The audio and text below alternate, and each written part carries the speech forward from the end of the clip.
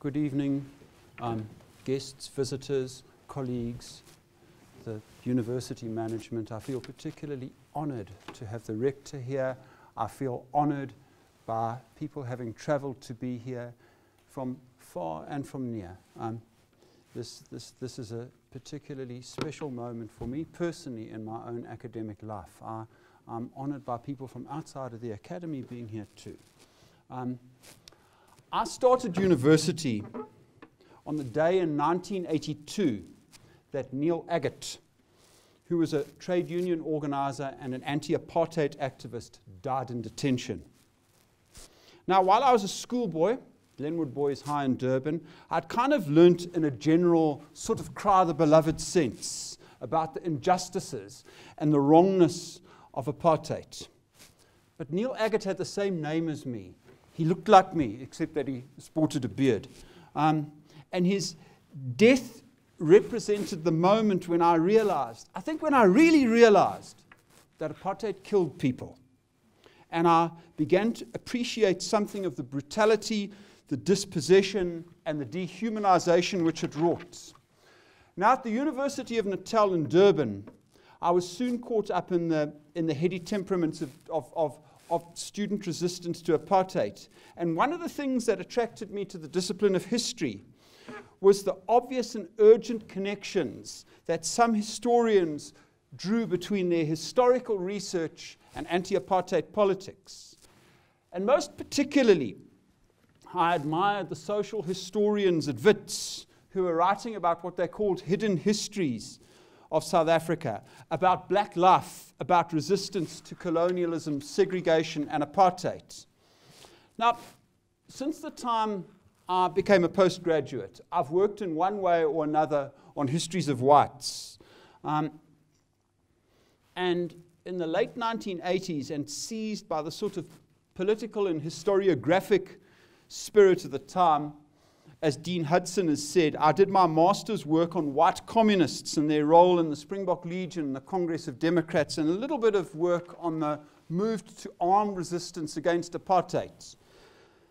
By the time I started my doctorate, though, things had changed. The Camelot sense of the Mandela presidency was nearing its end, and there was a new spirit of African nationalism on the ascendant. And the big questions of the day seemed to revolve around development, around Africa's modernity, and the ideal of the African Renaissance. And the political urgency to write histories about activists in little-known reaches of the struggle, particularly white activists, was, frankly, gone.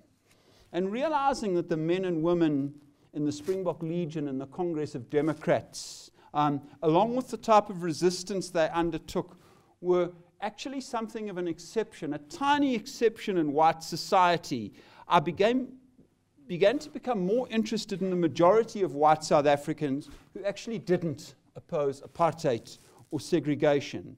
And I looked first at white men who volunteered to serve in the military during the Second World War, and then, and it seems a very long then because it's gone on forever, I became interested in histories of broader, mainly working class swathes of white society under apartheid. And more recently, I've begun writing about post-apartheid iterations of white identity and racial violence. Histories of the present, if you like. Now, histories of whites in Africa is fraught historiographically and politically and morally. And for this reason, it's remained a deeply unfashionable topic in African history, and certainly in the more progressive reaches of South African history writing. As far back as the 1960s, when African history began to develop as a serious field in Western academies, Frederick Cooper, one of the leading figures in African history, noted that for his generation of Africanists who were educated mainly in British and American universities, pre-colonial history or resistance to colonialism were genuine African history, while an interest in the colonial state or society, including whites who lived in colonial societies, risked having your work being labeled as, I quote, a throwback to imperial history. Now, 50 years later, the winds of decolonization have blasted through South African universities, and protagonists who identify with decolonization have demanded the overthrow of those European intellectual traditions that privilege Western or white authors and perspectives, and which place white people at the very center of history. Now, between these two commentaries, half a century apart, one from America and one from here, I want to explore in tonight's lecture whether there's any abiding or broader historical, political, pedagogical value in studying South African whites. Something more than another hidden history, another niche history, another slava of apartheid minutiae. And if there is any value, what would this history look like? And this raises a second objective for the lecture. In my career as a historian, I've always identified with the social history movement, although I wasn't a Wits person. And I know that I'm not alone in experiencing a sense of disappointment at the decline of social history from the 1990s. This was brought on by some of the analytic dead ends, which type of history writing founded on certain types of Marxism ran up against. It was also brought on by the dismissal of social history's intellectual, political, and pedagogical project by a new vanguard of scholars who were steeped in post-colonial theory and often the methodologies of literary criticism. And finally, by very real limitations of social history's capacity to predict, to mobilize, to build coalitions around the kind of political battles that emerged in the millennium. And I think particularly of the rise of militant, conservative, white, masculine politics in countries in North America and Western Europe. So, as I reflect on how histories of whites have been written in this country and ponder how they might be, I simultaneously grapple with the directions of South African social history at a time when its legacies seem consigned more to the realms of nostalgia than ones of action and analyses. And there's a third objective tonight, to thank Ros Posel. Ros was a lecturer in history at the Howard College campus at the University of Natal. And in her classes many years ago, I found a place where simultaneously there was calm and also excitement. And it was the first place at the university where I was ever actually invited to ask a question. I did many courses with her, but a few stand out. In my third year, she taught a course on European totalitarianism, which was probably the most challenging course I'd ever done, as she drew on theoretical and empirical components. She introduced us to that strange beast called comparative history, and she drew on interdisciplinary methods. This in a history department in the 1980s. Now, Ros demonstrated something else. She brought a great passion to her subject. She was always keen to emphasize how important it was that the questions we ask of the past, and this was even to sort of dull undergraduates like myself at a provincial university like Natal, that these questions matter intellectually, politically, ethically, and morally. And under Ros, I began to see something of the beauty, the ugliness, the commanding power of history, a love affair with the discipline that shaped my adult life. And in addition to the political engagement I saw elsewhere in the discipline, Ros's teaching was another factor that drew me to history.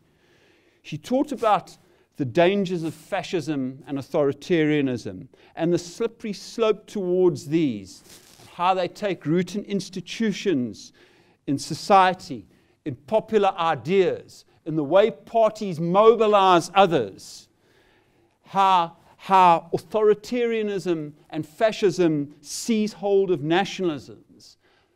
And these, of course, are lessons which we cannot underestimate today. I don't believe Ros received the professional recognition which she deserved. And I know that I never thanked her properly. So tonight, I dedicate this lecture to her. The lecture will develop in 3 parts, and I must emphasize that it's by no means meant to be a comprehensive overview of the way in which whites have featured in South African historiographies. Other people have done that in ways far more comprehensively than I can ever do. And it starts with the social history movement in the 1980s.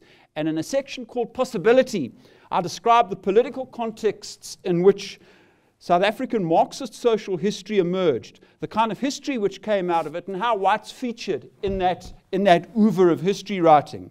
In the next section, called Dismay, I chart the decline of social history and the kinds of culturally oriented whiteness studies that emerged in South Africa in about the first decade of this millennium. And in the third, for me, most salient part of the lecture, called Challenge, I propose that a new history of race, in this case whites, can revitalize South African social history, both historiographically and theoretically, and connect it to the types of activism, the types of insurgency that gave rise to earlier versions of social history. So, on to Possibility. By the 1980s, a Marxist-grounded social history that was inspired by British and North American Marxists like E.P. Thompson, Eric Hobsbawm, and Eugene Genovese had begun to make inroads into the South African Academy, mainly at Wits University through the Wits History Workshop. Now, many of the social historians working in that group were deeply committed to the overthrow of apartheid. And in the popular struggles of the 1980s, they championed the use of history as a mobilizing tool, a kind of activist insurgent history that drew me to the discipline. This agenda led them generally to disregard the history of whites. After all, these historians were interested in the plight of the most oppressed and in the revolutionary or potentially revolutionary classes in South Africa. And to be sure, the racist and reactionary nature of most whites, including the white working class, seemed pretty obvious. Now, a few general points about the kind of history which these historians wrote. Firstly, they convincingly diagnosed that the features of 20th century racial supremacy and racial discrimination in South Africa were tied to the particular development of capitalism in this country. Secondly, not dissimilar to British Marxist social historians, they demonstrated considerable irritation with high theory. This contributed to the empirical richness, the fact that they got lots of facts in their work.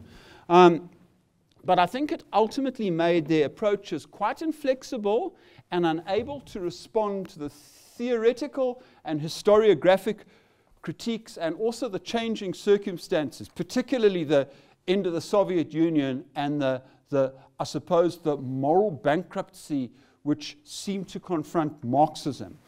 Now, although they were not the first or the only ones to do so, they also presented a model of scholarship where, through peeling open hidden histories and demonstrating people's agency and ability to organize and resist in the face of daunting odds, their research had a strong activist, a strong pedagogical or teaching component.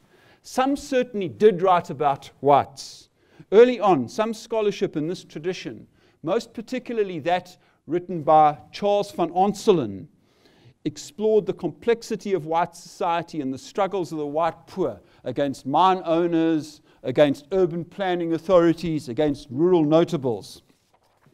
Albert Krundling, who's here tonight, from slightly outside of the Wits group, did substantial work on the social history of hensoppers and joiners among the Republican armies during the South African War, also on poor white woodcutters in the Eastern Cape, and later he did work on rugby. Now, by the 1990s, some of the social historians had indeed begun to take on whiteness, the idea of generalized racial supremacy, as a historical and historiographic problem. Robert Morrell, when he was eventually able to prize the contributions out of the authors, put together a pretty groundbreaking book called White But Poor. Deborah Posel wrote on white civil servants. John Hislop wrote on white laborism in the development of a self-consciously white imperial working class.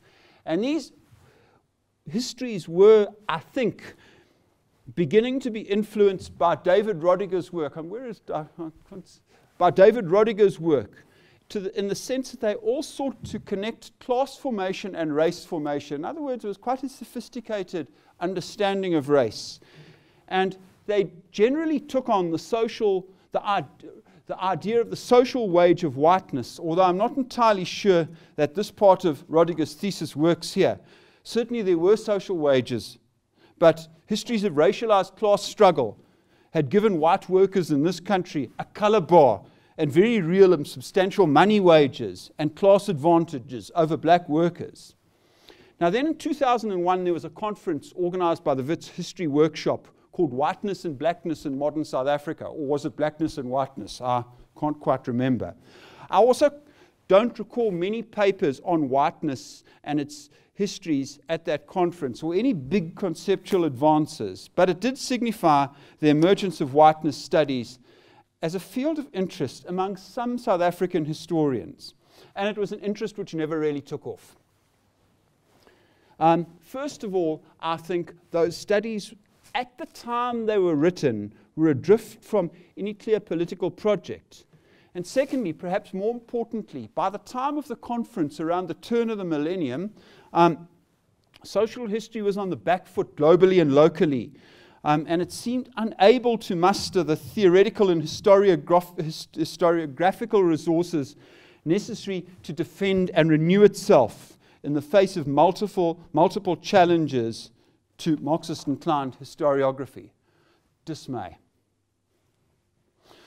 The new millennium marked the rise of cultural studies in the South African Academy. And if we agree with a fellow called Alistair Bonnet, there really are two strands in the whiteness field. One concentrating on whiteness as a factor in historical process, class formation, something which changes over time, and the other concentrating on how whiteness shapes the so-called lived experience. I think it would be safe to say that earlier studies in South Africa, such as those undertaken by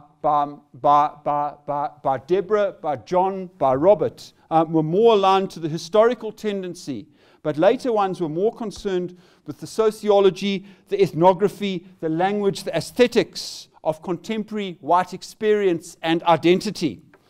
This is where whiteness studies in South Africa would coalesce in the millennium.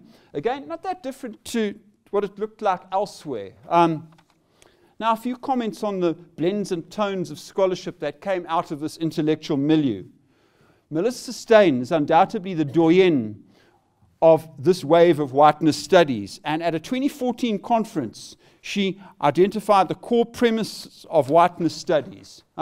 She said that whiteness is primarily about power, and that it's remarkably resilient, largely due to its capacity to transform and remain invisible.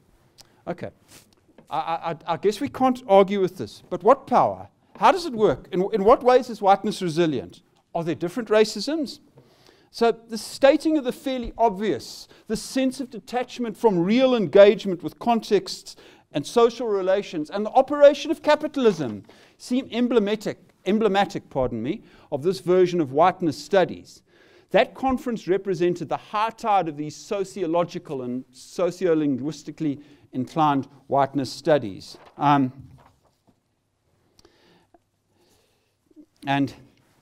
yes, sorry.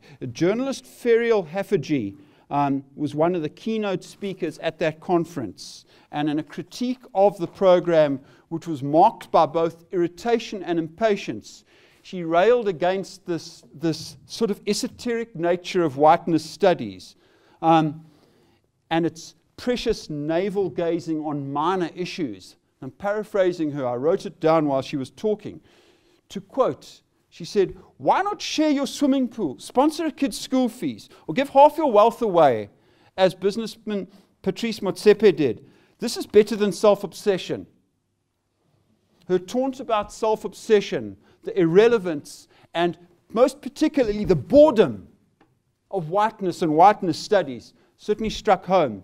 And it was a low point, a moment of self-indulgence where historians, especially social historians like me, were nearly completely marginalized We've been unable, unwilling to intervene in debates about whiteness and to point out the political and analytic problems which came from thinking outside of history and failing to anchor discussions of whites to bigger discussions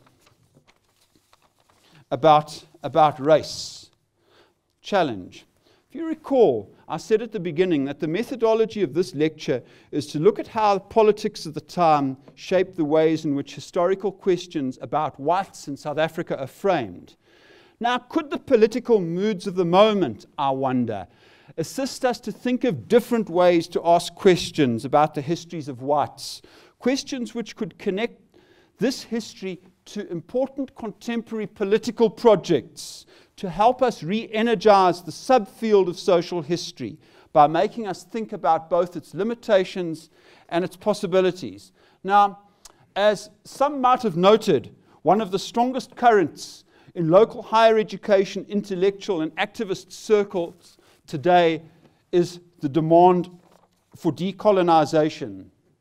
There are lots of internal differences, but those within the decolonization movement generally agree that until racial hierarchies and whiteness as a system of both privilege and exclusion are dismantled, post-apartheid society remains a bitter well of disappointment, despite the formal end of racial discrimination.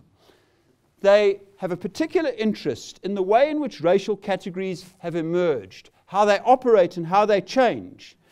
And in parts of the decolonization movement, there's also a deeply humanist strain, although I do have colleagues I know who would disagree with me on this. This strain notes that segregation, apartheid, colonialism, segregation, and apartheid dehumanized both black and white people. And they ask whether and how we may write histories which challenge the binaries of race that organize these systems, which created silos that ultimately limit the humanity of both black and white. And I think this is an exciting moment and a serious challenge to historians with a passing interest in the histories of whites. Most particularly, the concerns of the decolonization movement invite us to think about the way in which racial categories emerge and how race works. And I think it's also a call for us as historians to contribute towards rehumanizing, perhaps rehabilitating whites by crackling the stifling set of assumptions about white identity that dictate what histories white people can draw on, how they should conduct themselves, and how they should relate to people who don't look like them. And there are echoes here of Biko, who argued that a non-racial society could only be possible when structures of race were destroyed, and he also pointed to the important conscientizing, educating work that needed to be undertaken among whites. Now, in approaching this task, we need to be quite clear about why we write. This is not a parochial history of whites. It's not old-style history where black people disappear into some distant background or a footnote or are completely invisible. While white people might be the focus, this is a history of race. It's a history against race.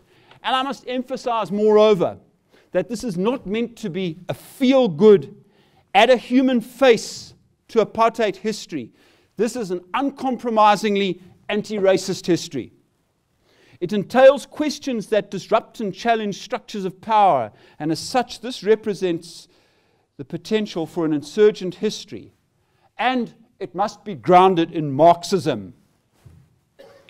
Race is central to class formation, if not according to the abstract logics of capital, then in its historical unfolding. It's hard for us to talk of class formation and not talk about race formation in most societies. And the best studies of race and racism come from the Marxist tradition. And indeed, once we lose the capacity afforded by class analyses to develop critique of how race works across a range of settings shaped by contemporary capitalisms, we are kind of reduced to the self-absorption and ultimately the social and political conservatism of the type demonstrated by South African iterations of whiteness identity studies. Now, briefly, a word about the type of Marxism we might productively use. For those who follow such things, one of the more public controversies among stalwarts of the old left-wing social history were debates in 2013 and 2014 between Vivek Chibba and Partha Chatterjee on Marxism and the legacy of subaltern studies. This is esoteric and jargony, and I apologize to those who are not versed in the conceptual underpinnings of social history or Marxism theory for this. I apologize, but I ask you to bear with me just for a moment. Now, Chatterjee and a collective of historians called the Subaltern Studies Group refused to be bound by the primacy, the domination of class as a category for analyzing society. And they argued that society was organized according to other categories which were equally important. In their case, they were Indian historians. They said caste might be the foundational, the most significant place to begin looking. And Chibba attacked Chatterjee for breaking the left into what he called isolated cabals, as he and others like him replaced class, which was Marxism's traditional tool of analyses, with all sorts of other categories.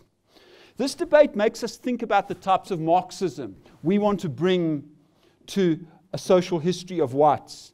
And I go with the Chatterjee group, who hold that even if we move away from the universalism of class as a category and acknowledge the actually existing historical conditions and categories, this doesn't necessarily erode the foundations of class analyses.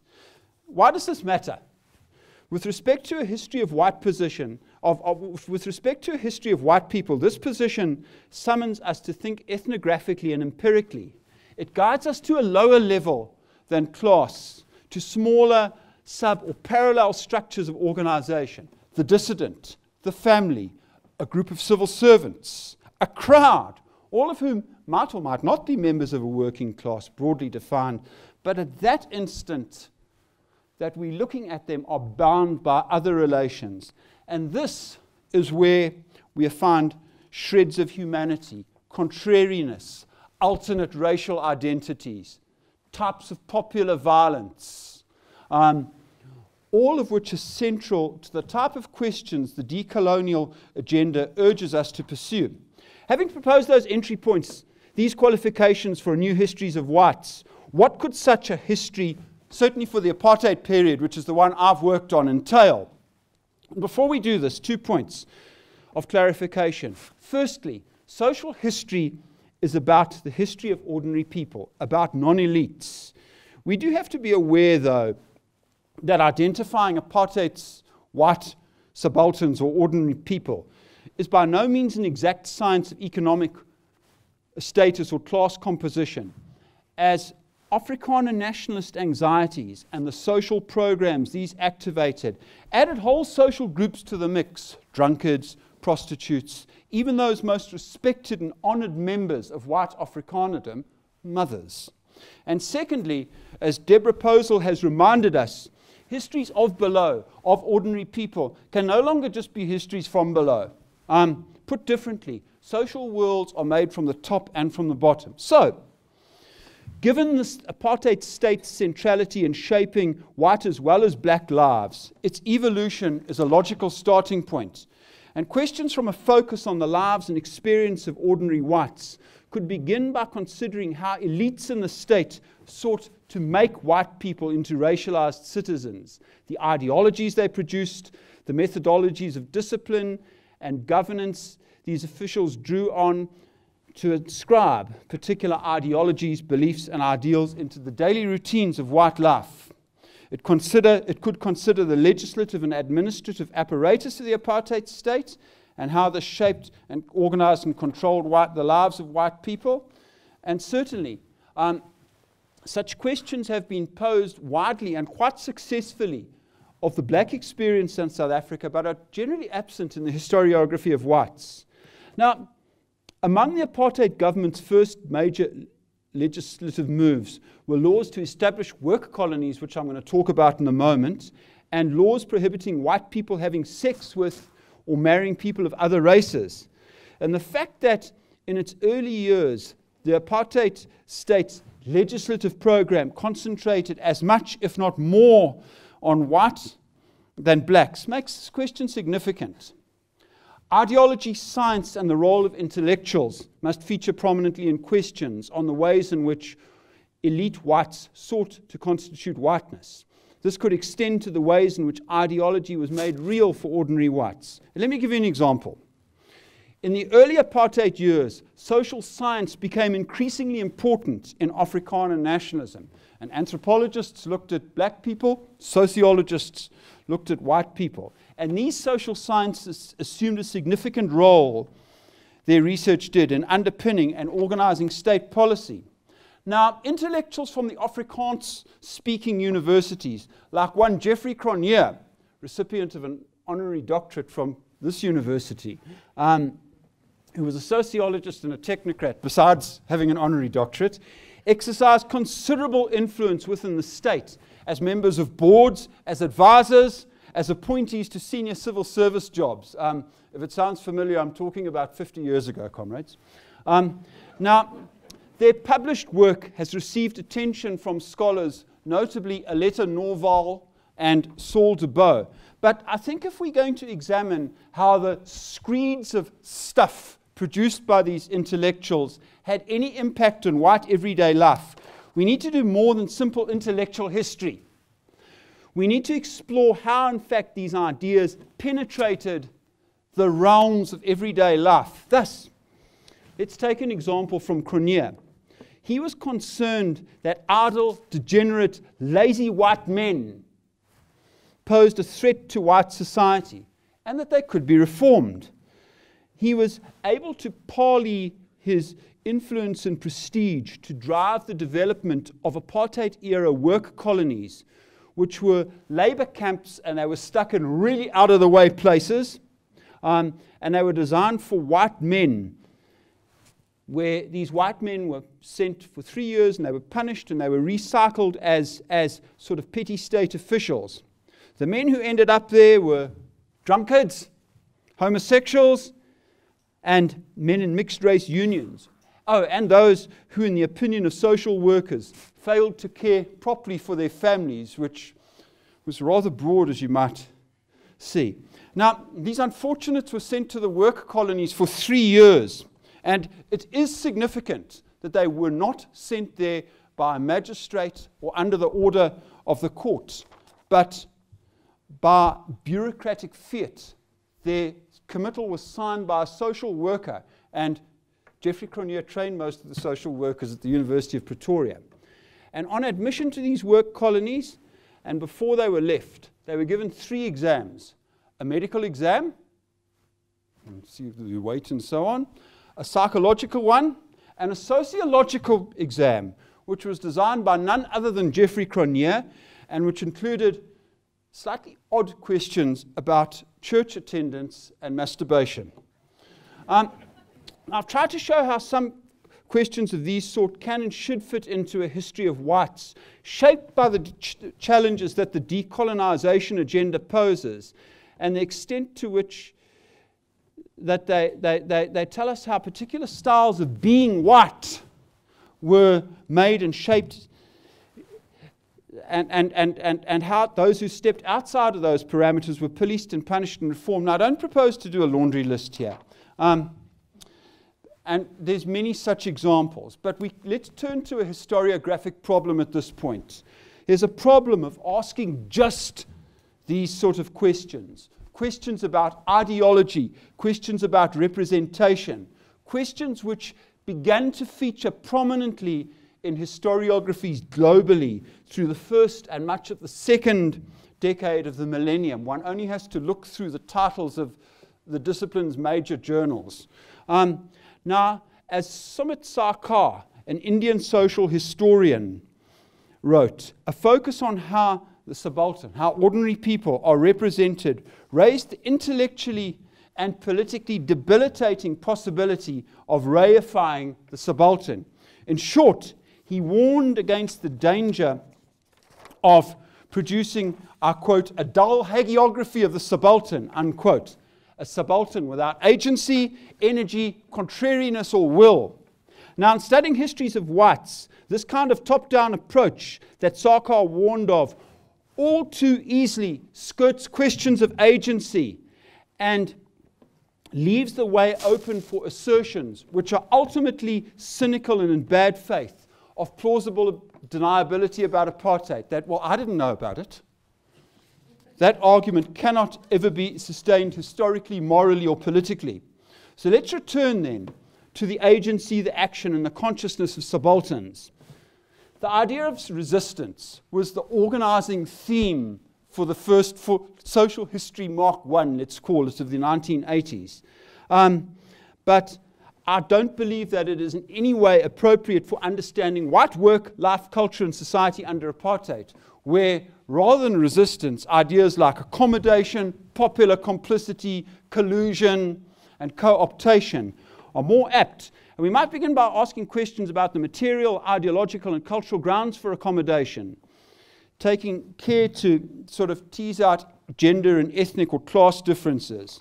And certainly the expansion of the civil service, where between 1946 and 1960, the percentage of whites employed in the civil servants virtually doubled, represented a very real material quid pro quo for accommodation, or what sociologist Michael Burroway has called the manufacture of consent. Yeah, these guys get good jobs. It was the biggest affirmative action project the country's ever seen. Of course they weren't going to raise any political or moral objectives to what they saw around them. We might also ask how whites defied, even symbolically, the citizenship and racial rules imposed from above.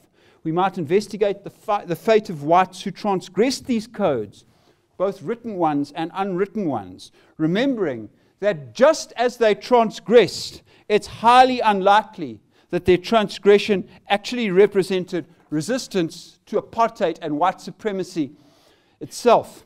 Instances of transgression and defiance are really hard to find and don't feature much in the secondary literature on the apartheid years. A wonderful exception is Katie Mooney's study of DuckTales. And the men who were detained in the work colonies also represent another example. These men defied the discipline which came from being committed to the work colony. They ran away.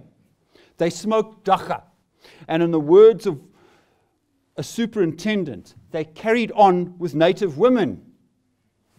And I have, however, not found a shred of evidence of any of them repudiating the privileges of whiteness.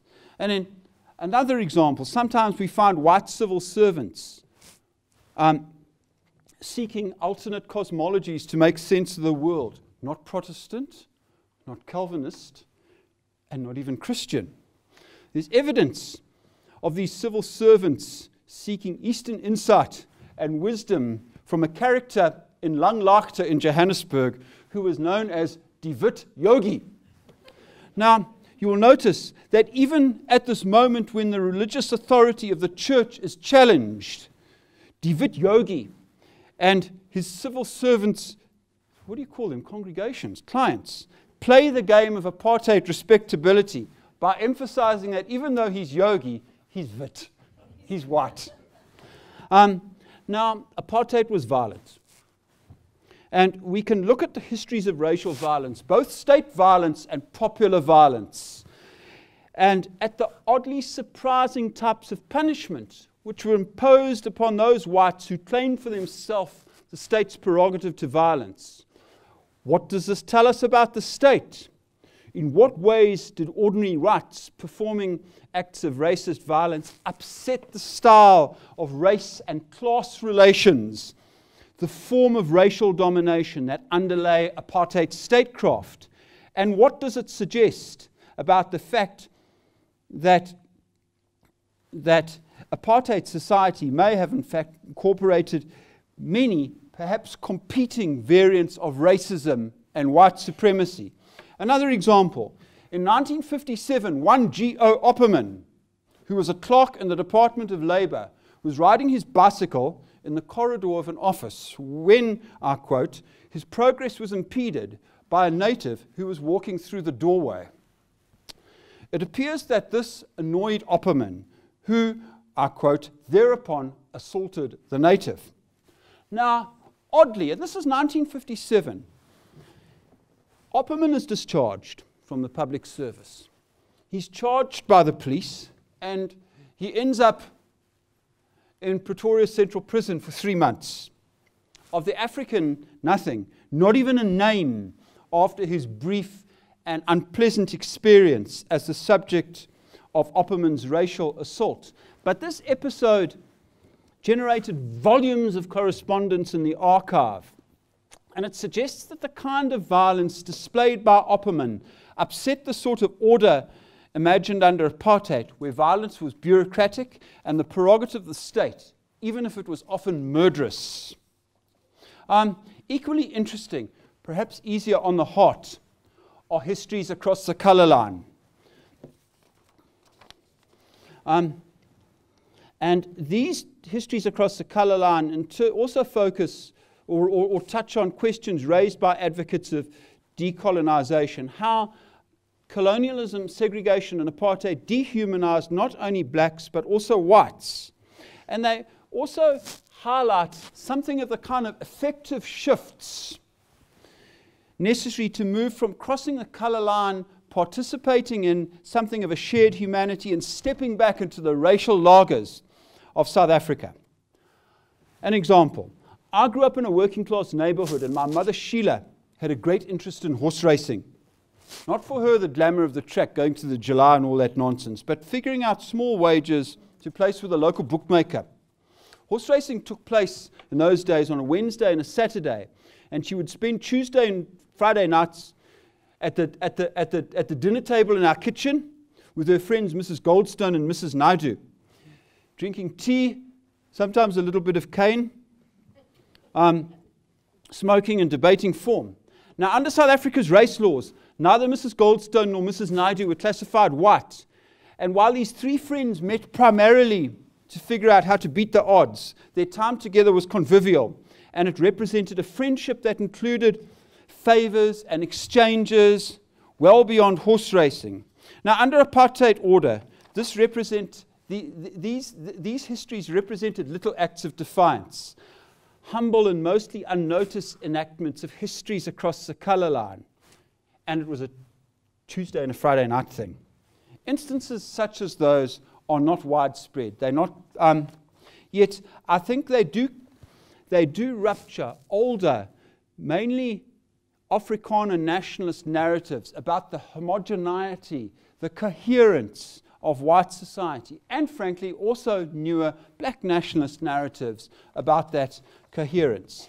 And I think they provide some pathways into a historiography and pedagogy against essentialized whiteness. Now, all of the questions which I've suggested take on the idea of whiteness as a blanket category, an unproblematic and ahistorical unity. They raise questions about the production of racial categories and point to something of what was demanded, some of the humanity that had to be surrendered in return for the material and social privileges of being white. And I think they also elucidate the basis of moral questions, for instance, around defiance and its limits, violence, and also about histories across the colour line. As such, I believe that such histories of whites help us to unmask whiteness. A word on allyship. Anti-racism must be the core political project of any new social history of whites, or more precisely, a social history of race. Indeed, research questions, however sharply these are posed, are not enough. The moment of decolonization demands something more. It demands public pronouncements. It demands action. It demands stepping out beyond the seminar room, the classroom, or the lecture theatre. And just as I had argued earlier that new histories need to be shaped by some of the concerns raised by the decolonization movement, we, as professional historians, should actively seek allyship with activists and intellectuals from the decolonization movement and anti-racist activists more generally. Frankly, if we're not listening to, debating, organizing from people like Patience Debat, who unfortunately couldn't be here tonight, we run the risk of self-indulgence, of irrelevance, of losing the balance between a focus on whites and not becoming too parochially absorbed in the subject matter, and of not paying attention to how these questions connect to bigger questions about race, politics, and in the local context, decolonization. And of course, by withdrawing and not engaging, we minimize the importance and miss the opportunity to build anti-racist political and teaching coalitions, which for me are the gold star, the capstone of this kind of work. A final point: it can't remain so that social histories of whites are written exclusively or even largely by whites. As David Rodriguez pointed out, some of the most important insights into the souls of white Americans come from African Americans like James Baldwin, W.E.B. Du Bois, and Bell Hooks, whose secret knowledge comes from, I quote, seeing without being seen. So too in South Africa, yet I seldom see white historians citing, for instance, Biko on the white condition. Based on their experience on the other side of the color line, black writers are very well positioned, I believe, to comment on how whiteness works, how racism works, in routine and everyday kind of ways.